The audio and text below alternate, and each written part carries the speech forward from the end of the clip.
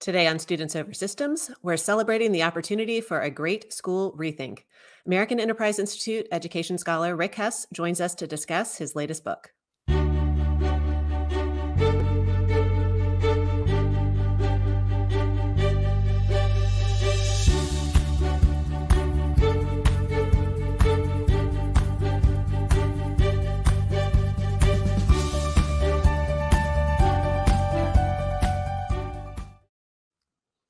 Welcome to Students Over Systems, a podcast that celebrates education freedom. I'm your host, Jenny Gentles. At Students Over Systems, we talk with the creators, advocates, and beneficiaries of education freedom. And on today's episode, we're joined by Frederick Hess. Rick is the Senior Fellow and Director of Education Policy Studies at the American Enterprise Institute. He's the founder of the Conservative Education Reform Network and the Grumpy Uncle of School Reform. He's the author of many books and Education Week's popular blog, Rick Hess Straight Up. He's also the executive editor of Education Next, a Forbes senior contributor, and a great guy. Rick, thank you so much for joining us. Hey, Jenny, thanks for having me. Great to be with you. So, Rick, you've written so many books. Why was it time for another one? This book is called Great School Rethink, and it's coming out this spring. And what was the need for another book on education? Yeah, absolutely. Yeah. For folks who are interested afterwards, it's available everywhere, at least on Amazon and barnesandnoble.com and such, starting in early June. Look, two simple things. One, a lot of the ideas that we all talk about in the community of folks who want to reform schooling, who want to expand school choice, a lot of these ideas have been in circulation for 20 plus years. And part of the frustration is trying to get them into the system. And what made this moment particularly special, I think, or not special, but significant, was the pandemic basically shook up American education like a giant Etch-a-Sketch. It fractured the trust between parents and schools. It rewired community routines.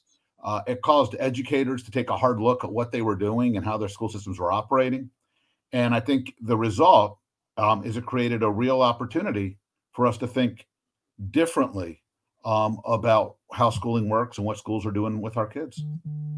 One point that you made that I found really important was that schools are such habitual parts of our lives that we forget to ask why they're organized the way they are. And something that I particularly enjoyed about the book was the history lessons that you sprinkled throughout about why we have this education system structured the way that it is. So could you talk a little bit about Horace Mann and common schools and why we have the school calendar and district structures that are in place now? Sure. One thing that we often lose in our fights over schooling today is schools look the way they do because it served a purpose at some point. It just might not be the purpose that we need for kids and families and communities today. So, back in the 1830s, 1840s, folks who've ever studied any education history will remember there was this famous guy named Horace Mann, who was executive secretary of the Massachusetts Board of Education, came to that position in 1837, and they had a big problem. Their big problem 200 years ago was that lots of folks were immigrating to the U.S. from Ireland, Southern Europe, Eastern Europe, and these folks were Catholic. And for the young republic, there was a lot of concern that these Catholic parents were not going to value the republic, that their first fealty was to Rome. So they started launching a common school movement. And the point of the common school movement was to build lots of schools so Catholic kids would come in and become literate so that they would read in school the King James Bible, so they would be less Catholic than their parents, so that they would be good American citizens. That explains a whole bunch of things about why schools look like they do today. This was the emphasis on getting schooling to be universal everywhere. It took another century to make it happen. They had to rework the teacher labor force because at that point, most teachers were men, but there weren't enough men and they were too expensive to actually staff these common schools. So they had to feminize the teaching profession, which led to the creation of teacher colleges so that men could teach women how to interact around kids in schools. And the result of this was a real emphasis on schools as a tool of social homogenation. Fast forward a century later, you have this heavily female teaching force under the dictates of male superintendents, male principals. And there was a sense that teachers were poorly paid, weren't being paid fairly. So you had to push for things like teacher tenure and teacher pay scales, which were a reasonable response to the way schools were staffed in 1905 or 1915. Well, particularly when women could be fired for getting married or getting pregnant or not meeting height and weight requirements, you mentioned. And when women were paid one half or one third what their male counterparts were paid, just cut. Mhm. So it's funny, like a lot of times when you're talking to somebody who's a teacher and they know a little bit of this history, and you start talking about the problems with tenure or step and lane pay scales, their minds go back to this. Those of us who are thinking about how these things work today are having a very different conversation. And one of the advantages of knowing the history is understanding why it looks like it does and how we got here. And sometimes it creates an opportunity to say, all right, we get why we did this a century ago, but it's actually no longer serving the purpose that it was designed to serve. All right, well, let's talk about what education was like maybe 50, 60 years ago when women had few options in the workforce. You mentioned that women were graduating, like 50% of the college graduates were going on to be teachers or work in education. Yeah, from that time that Horace Mann and his compadres turned teaching from male work to female work till well after World War II, 1950s, 1960s, most college educated women became teachers. Other doors were closed to them. You could be a teacher or a nurse. And so teaching was staffed. Folks who are old enough might remember that generation of teachers who was retiring in the 1980s, 1990s, incredibly talented women who today would be all kinds of highly educated, sophisticated professions who became teachers. And in that world, you could count on teachers teaching for 30 years, and you could count on them not leaving you to go do anything else. And so we built hiring systems and pay systems built on the notion that 22-year-old college educated women were going to become teachers, and we're going to do it for the next 30 years. If you're out, if you're in any organization today and you're trying to recruit talented 22-year-olds who are finishing college this spring, and you say to them, hey, I got a deal for you. You can do the same job into the 2050s, and you'll be able to get incremental 4 or 5% pay, whether you're terrible at your job or you're good at your job. It is a really lousy way to try to recruit talented, dynamic young people today. It's not that it's a bad model. It's just not how America works anymore. And what's happened is we are still wedded to a way of staffing schools that made a lot of sense for a very long time, but just has nothing to do with how you hire and train and keep dynamic professionals in 21st century America. Okay, so we talked about the impetus behind the creation of the schools and then the workforce and the shift to the female workforce. Let's talk about the changes in the students. A statistic that I found rather shocking was the percentage of students that were graduating from high school in the early 1900s. Could you talk about how that's changed over time? Yeah. And I mean, and it makes a lot of sense. If you think back a century, say to 1900, 4 out of 5 Americans worked on farms or in factories. In that world, education was more of a luxury than anything else. So in 1900, about 6% of Americans graduated high school, about 1 out of 16. Today, only about 1 out of 5 jobs is on a farm or in a factory. Most Americans need at least a college diploma if they're going to have a job that'll let them support a family, that'll give them some degree of independence and autonomy. And it's no surprise that today we expect everyone should be finishing high school and then going on to whatever makes sense for them. All right. So you caution that we shouldn't change things until we understand why they look the way they do. So I recommend that everybody brush up on their education history and we understand what things look like when we first created these common schools and how little they're different now. But you do say that innovation to you is a dirty word. So we obviously shouldn't be doing schools the same way that we did when Horace Mann created this common school. process. Why shouldn't we be innovating? Well, look, if you walk into an Apple store and you say, sell me your most innovative iPhone, they're going to look at you like you're an idiot. Now you might say, hey, I want a phone that has more memory than my old phone, or I might want a phone that takes better pictures, or I might want a phone that can support new apps. And the reality is, in order to create that phone, they had to innovate. But you don't look for innovation. You look for better solutions to the problems you got. And what's happened in education is we're like a whole bunch of those weird people walking into that iPhone store saying, give me something different. Because look, one of the big problems with the celebration of innovation is it can also make us think that anything that's old needs to go. And you know what? I think a lot of things that we've been doing a long time, we've done for a long time because they make sense. The idea that kids should actually know the content of American history, not very innovative, but it makes a lot of sense. The idea that we ought to make sure kids can read and do math before we promote them to grade 4 or to middle school may not be a new idea, but it makes a lot of sense. So part of the problem with innovation is it almost teaches us that we're supposed to focus on what's shiny and new rather than focus on the things that are good for kids and good for families. All right. So we do have some problems to be solved, and we do want to solve some practical problems. Can you lay out some of the problems that you address in the book? An example would be too much school time wasted. What are some other examples of some of the problems you tackle? I mean, and this is what we started with. What's different about now? In some sense, not a lot. Ginny, you and I have talked about, the frustration of parents who can't find the right program or school for their kid. Kids have been bored in school since time immemorial. We see today that so many kids seem socially disconnected or fragile, partly because they spend so much time online and have so many fewer relationships in the real world. What should we be doing? We should be trying to make sure that schools give kids the education they need.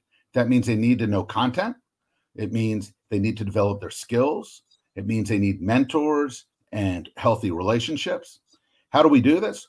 Well, a couple of the places where we're blowing the opportunity is, one, we waste a lot of time. People don't realize this. You'll often hear that we need to spend more time in school, but American kids spend more time in school than their international peers around the world, about 100 hours more per year from K to 9. Now, there's also a lot of evidence that lots of this time, hundreds of hours every year, are wasted in ridiculous ways. Second thing we need to do is make sure that good and effective teachers are spending their time teaching and not spending their time doing ridiculous things. The third is we got to make it easier for parents to customize. School choice is part of that. But one of the challenges when we talk about school choice is a lot of parents may like their school, but that doesn't mean they like what's happening in their school. They might not like the math program. They might not like the fact that foreign language is taught by a long-term sub. They might not like the values that are being imparted in American history or civics. And so when we talk about, many of us have pointed out repeatedly that school choice really, is your slogan, students over systems, really needs to be more about educational choice, really needs to be more about equipping families to make sure they're getting their kids what they need, whether that's moving the kid to a new building or whether that's making sure the education is serving the kid in other ways. Well, you know that I'm going to want to delve into more of your ideas on school choice or education freedom. But before we do that, I just want to talk a little bit more about the time in school and the school calendar. There's a myth out there that the school calendar was set to accommodate an agrarian schedule. That myth doesn't actually make any sense, and you address that in the book. Can you speak to that? Yeah. Now look, this is stuff other people have taught me. I'm a suburban guy, so I didn't grow up, in farm country, but anybody who's in farm country will tell you, they say, look, the idea that a school calendar, which goes off for the summer and starts in the fall and runs through the spring, that this is agrarian, is about the dumbest thing you ever heard of. They say, you know what? We got planting season and we've got sowing season, and planting season tends to be in the spring and sowing season in the fall.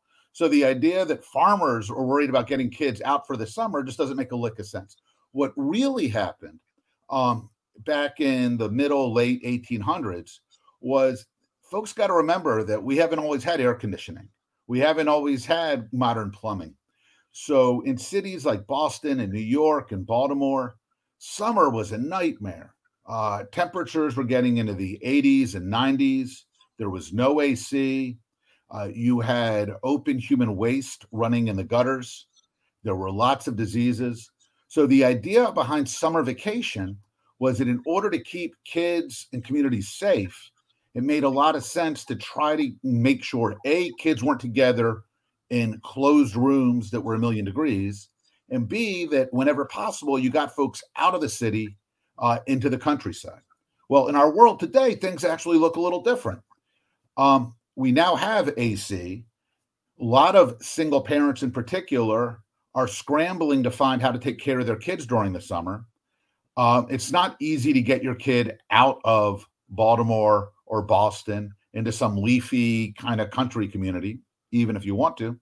So look, summer vacation works fabulous for some families. I wouldn't want any change because I love the time we get with our kids and the opportunities they get. For lots of families, though, summer vacation, as it was constructed 150 years ago, doesn't make a lick of sense. They're worried about how do you keep your kids off devices. They're worried about what their kids are doing all day. And they actually want schools to offer those kinds of structured, engaging, humanized activities.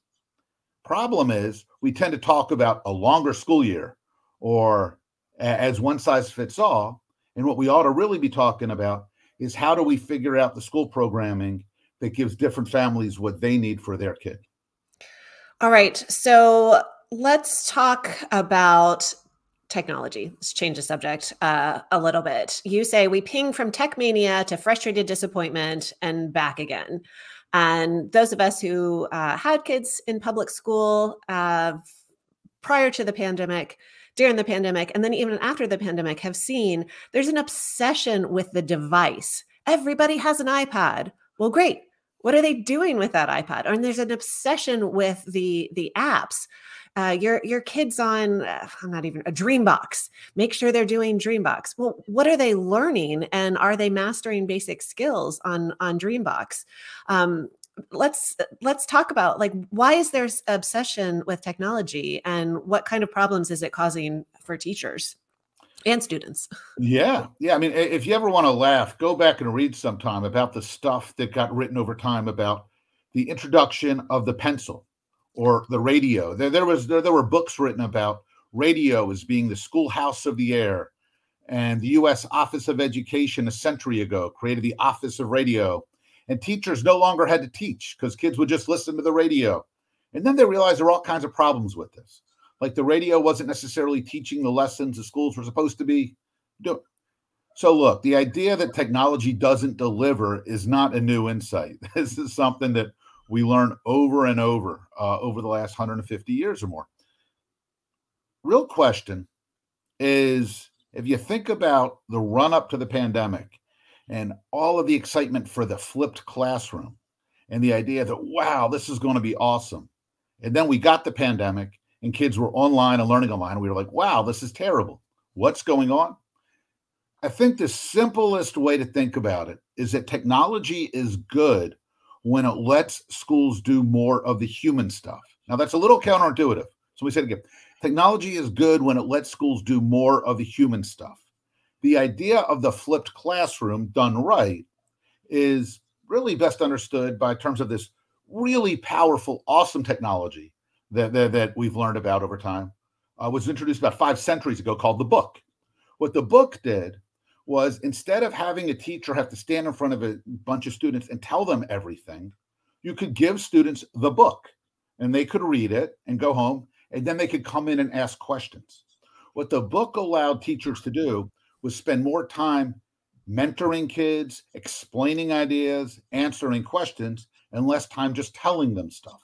So when we talk about all of these new, Chromebook and iPhone-based apps that kids are spending time on, if kids are spending a lot of time staring at screens, whether it's AI assisted or not, if they're not interacting with real human beings, if they are jumping through a bunch of hoops in order to kind of show process mastery, that's a problem.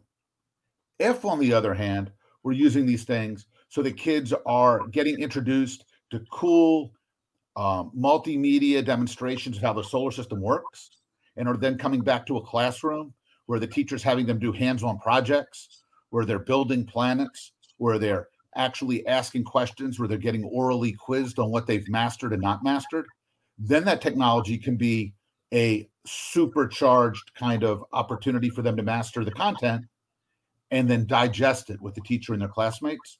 So what parents just always need to remember is it's not, is your school district buying a lot of tech? It's what are the teachers in those classrooms doing with kids? And is the tech making that more dynamic and engaging and rigorous or not?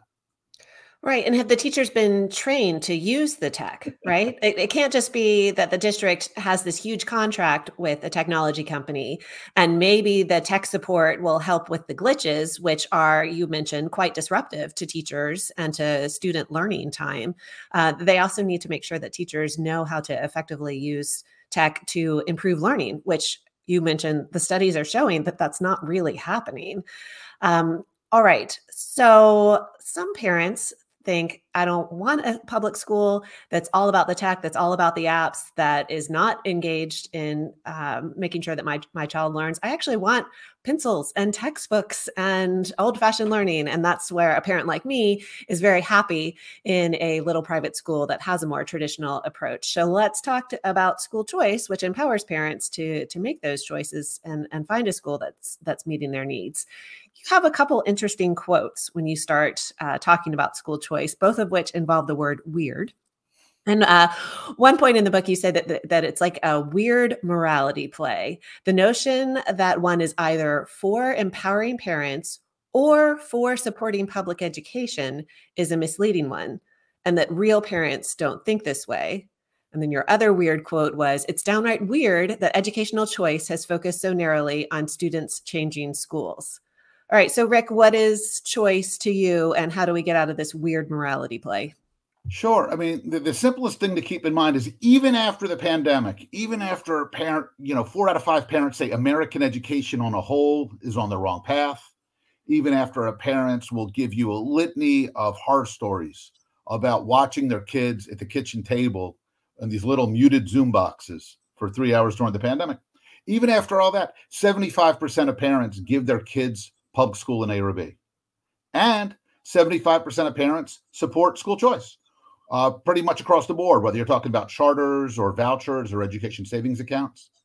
And people who do what we do tend to be very confused by this. They say, how can parents like their kids' public schools and like school choice?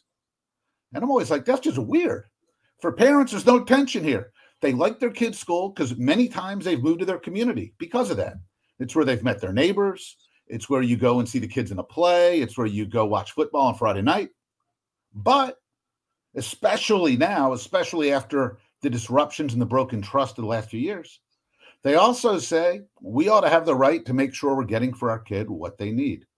So for me, I think the way I think about school choice is it's not about blowing up school districts. It's not about abstract conversations about zip code education or failing government schools. It's real simple.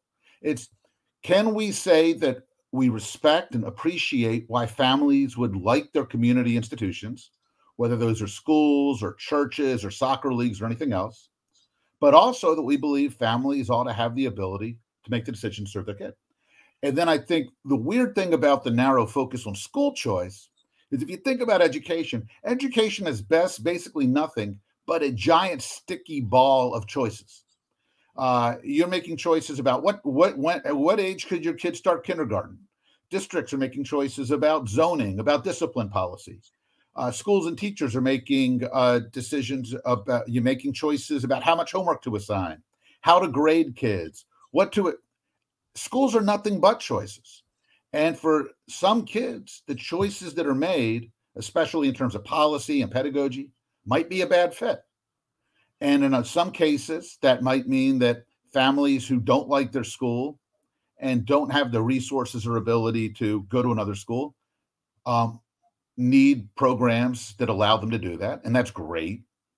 But it also means that we ought to be all about giving parents more opportunities to make all kinds of choices that support their kid, giving them access to career and technical education programs, giving them access to learning pods. I mean, one of the weird things was during the pandemic, instead of school districts saying, hey, we know some families are having trouble putting learning pods together, especially low-income families or families that don't have all the resources, we're going to lean into that and we're going to help connect them and help them find a teacher.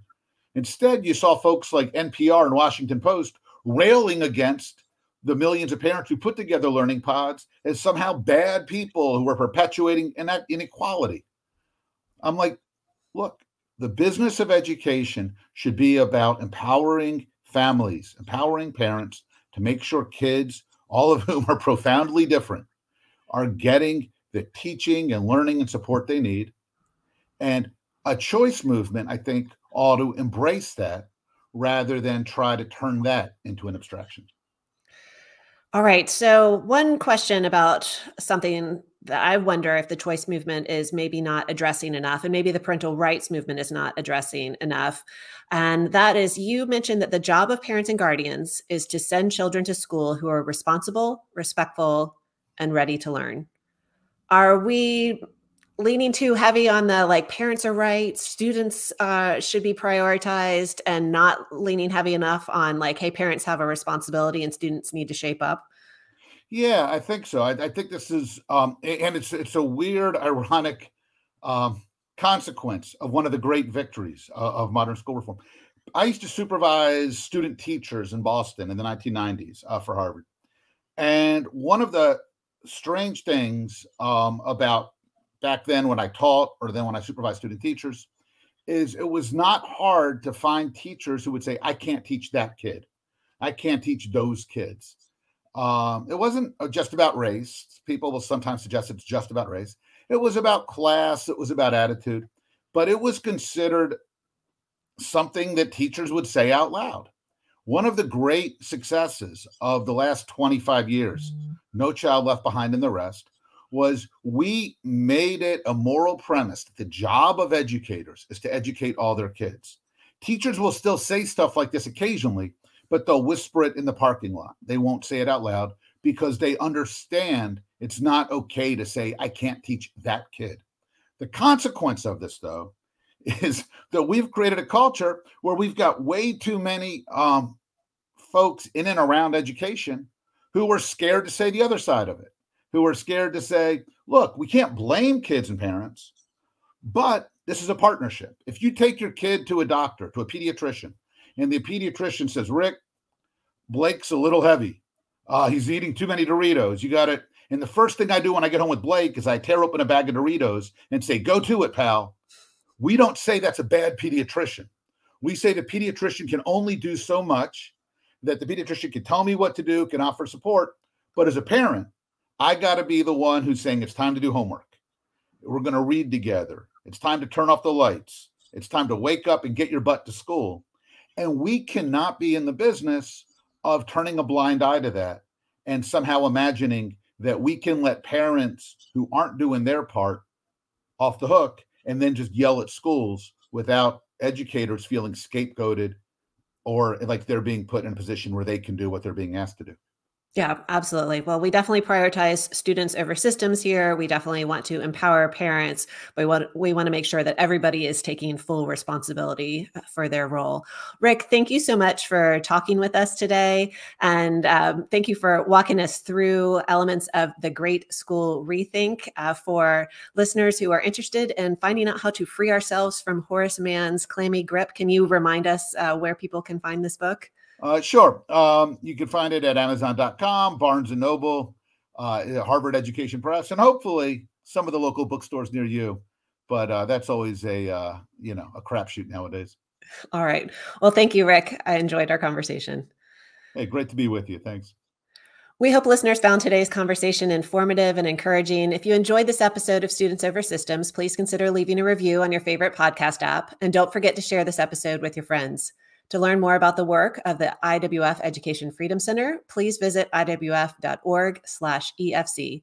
Thank you for listening to Students Over Systems. Until next time, keep celebrating education freedom and brighter futures.